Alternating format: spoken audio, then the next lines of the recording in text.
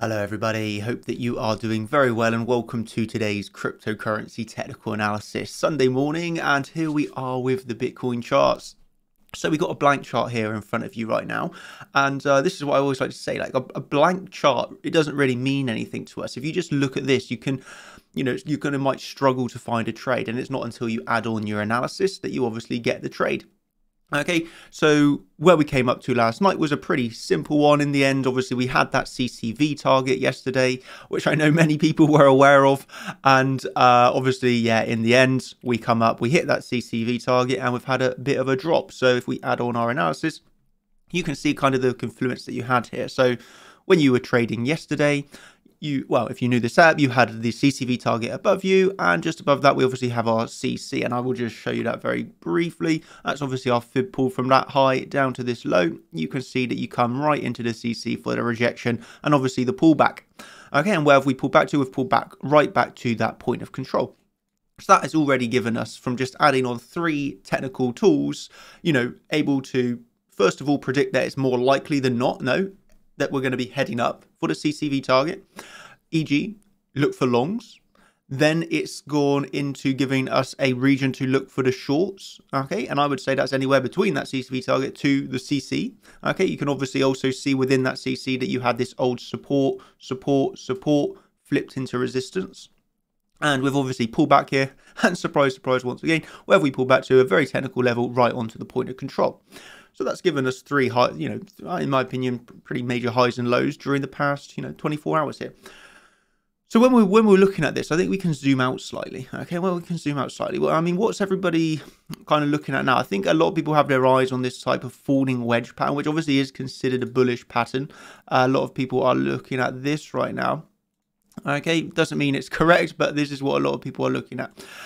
So obviously this is a bullish pattern where you're making these lower highs and lower lows, but you kind of contract and you contract and you contract, and generally speaking,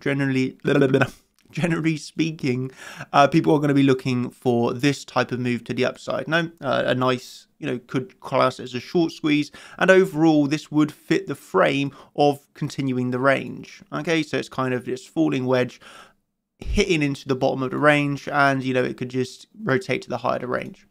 At the end of the day, of course, this is definitely possible. I think there's a few things though before you start getting too excited, thinking to yourself, oh my god, yes, we've got a falling wedge, this is really bullish. Of course, there's a lot of steps that you have to get through before it kind of activates, so to speak.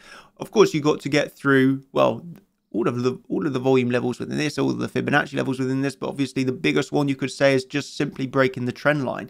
If you do break the trend line, that would obviously see you breaking more or less $33,000, depending on the time taken. So you can say fairly simply, I want to say about $33,500. It's a level we've been aware of for quite a long time. So if you break $33,500, then yes, you could see this, potentially then run more to the upside. No. Again, we're not just going to say, oh, we break 33,500, we're going to $40,000. That would be a little bit, I mean, you could trade it like that if you want to, but I would prefer to say, okay, we've broken 33,500, let's trade it to the next level of resistance, which, I mean, if we just pull a simple fib from here to here, that would be giving us around, 34,000, let's say 34,500, so e.g. another $1,000 above you, really to around that $35,000. Okay, so you got about 33,500, then you'd be looking for around a CC there, and you'd be looking for around 35k. Of course, if you start breaking 35k, then it's very likely you're going to head up towards the highs, and then you can look up to the range high again. So yeah, do you have the potential of a rotation of the full range to the high? Of course you do. Just as you have the potential of falling down from here. And this is the thing in trading, everything is possible. You have to be prepared for further downside, just like you have to be prepared for further upside. If you are only looking bullish and only looking for longs, you're going to get wrecked if and when it drops.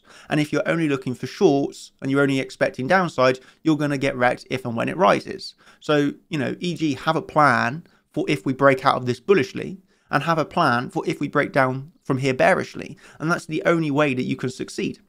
Because I think a lot of people are always like, hey, just tell us where price is going next. Just tell us what's going to happen next. Like, people think that there's this certainty in the market, but that's obviously not true. You have to be prepared for both sides of the market. You have to be aware and knowing your levels to the upside, aware and knowing your levels to the downside, and then you just trade at those levels. So you know the levels that you want to trade, and then you do not trade until those levels are hit.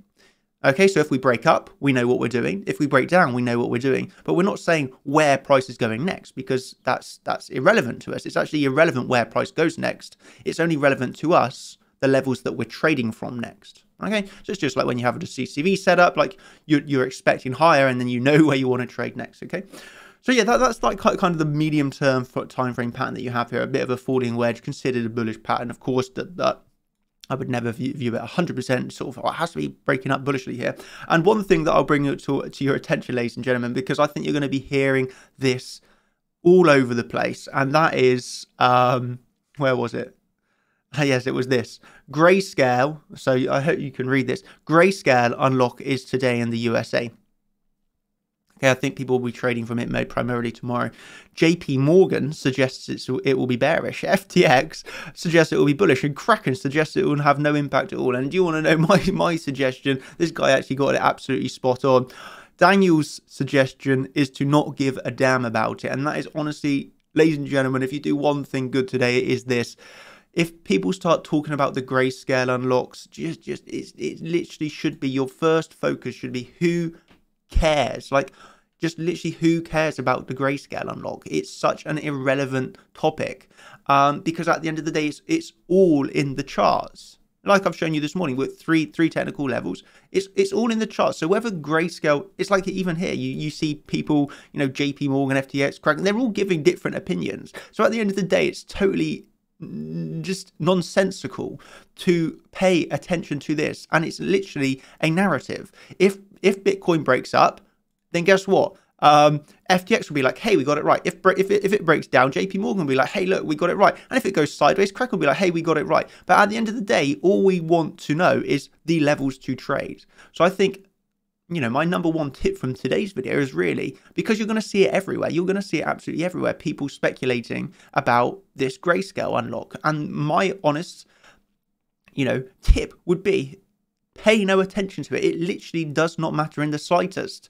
Why? Because we're only trading the charts. Everything is in the charts. Okay. So yeah, I think it's just really important over the next, you know, 48 hours to just have your plan ready, because otherwise you're going to get shaken out of moves. You're going to miss the trades. So I just feel that that's like really, you know, I just truly feel that's really important. You know, and I think a lot of people, if they don't get reminded, they forget about it. So now you've had the reminder in this video. There's no reason to forget it. I would hope so anyway. In terms of support to the downside, of course, that big $30,000 unable to be breached. So that's obviously a massive support. And I know a lot of people are basing longs right now off of 30K, you know, longing here, for example, stop loss below $30,000. That's what a lot of people are seemingly doing right now, you know, longing. You know, I kind of understand it, I suppose. If you're going for the long here, stop loss below $30,000. If you're aiming for $40,000, I mean, in terms of risk to reward, it's giving you a fairly decent one, you know, stop loss below 30K, aiming for around that 40K. I mean, look, you got a nearly 5-to-1 risk to reward ratio, risking 6% for a potential 30%, you know, trading off of this falling wedge. So I totally understand how and why people are going for the setup that they are. Okay, we'll have to see how it plays, but that's the one that I know a lot of people are based off of right now. But yeah, that's just a really quick video, Sunday morning, less than 10 minutes. That's perfect. I just wanted to bring to your attention the GRAYSCALE that's happening tomorrow, why you should not care about it, why you should trade the charts, and well, if you trade the charts, you should be pretty happy, because I mean, it's been time and time again now that the exact same correlation is happening. I mean, even in this downwards trend here, it's continuously the same like movements. You see your first area of consolidation, breakdown, retesting the area of consolidation, yeah? Breakdown, retesting an area of consolidation, breakdown here, you retest the area of consolidation, breakdown. So if you retest this area of consolidation, it brings you to 33K. So it's like these same patterns are repeated again and again and again and again and again. And that is what kind of technical analysis is. No, it's kind of a form of viewing patterns that have happened in the past and how you expect them to repeat. But obviously it's not only, you all know by now, I think. I'm not really a pattern trader, so I would prefer to be down here on the lower term timeframes, really, looking at the order flow as it comes in, because this is the thing that you cannot be beaten, and this is the thing that is just card hold statistics. Like, you cannot deny the volume that's coming in here. You cannot deny when you get trap traders. So this is, in my opinion, like the next level of trading, because you cannot fake this data. This is hard cold data that's coming in, whereas a pattern, you see these patterns and they fake out all the time. Whereas if you know how to read the volume, then you shouldn't be getting faked out left, right and center. So anyway, I digress because I don't want to keep this video too long. It's just meant for a really quick video. So yeah, I would say, final thoughts. Obviously extremely technical region that we have at the moment. CC is currently resistant. We have that point of control as support. Should we break to the downside? Of course, that 30k is massive support level. Should we break to the upside? And obviously, we got that around that next level, I'd say about $33,000. Again, this is a small term time frame intraday look. This is primarily for day traders and scalp traders. What I will end with is saying, obviously, tonight I have the Champions live stream. That's where I'll be going over my medium term swing trading plans. Last week we went over Ethereum. Tonight I think I'll go over Bitcoin again, because it is reaching like the apex and we really should be seeing a break soon. So I'm going to cover in the higher term time frame, making sure everybody's ready. And if we have time, then I'll go over Ethereum again. If we have a little bit more time, I think I'll cover some stocks, because there's some stocks I would like to cover as well.